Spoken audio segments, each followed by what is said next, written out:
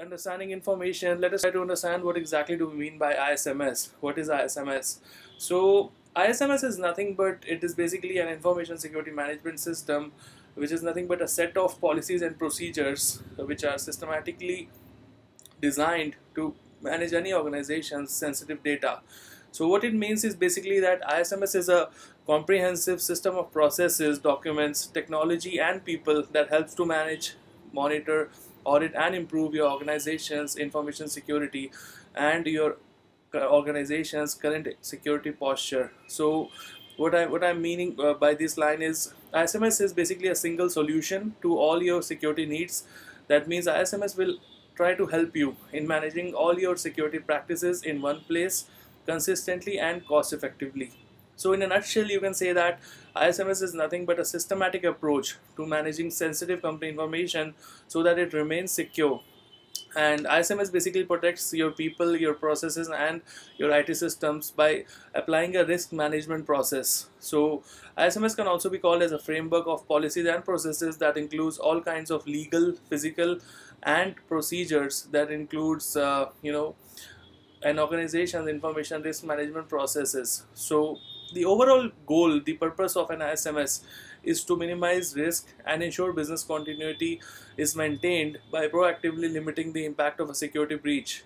So basically ISMS can help small, medium and large organizations and businesses in any sector in keeping their information assets secure.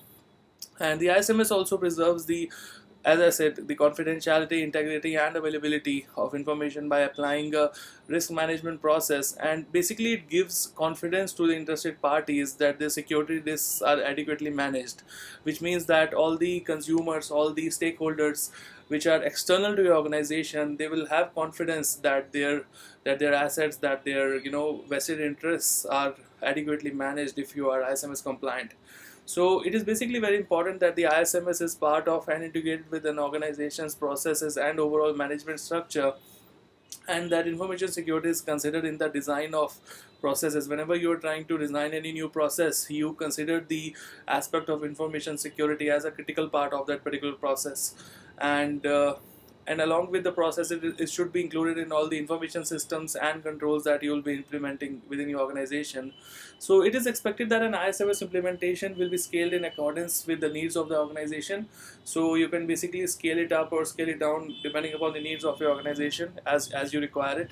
And an ISO 27001 compliant ISMS basically relies on regular and periodic risk assessments so that you are able to identify and treat the security threats according to your organization's risk appetite and tolerance, which means that it's not obvious that you have to apply all the controls which we will talk about in the upcoming video training sessions to your risks which you have.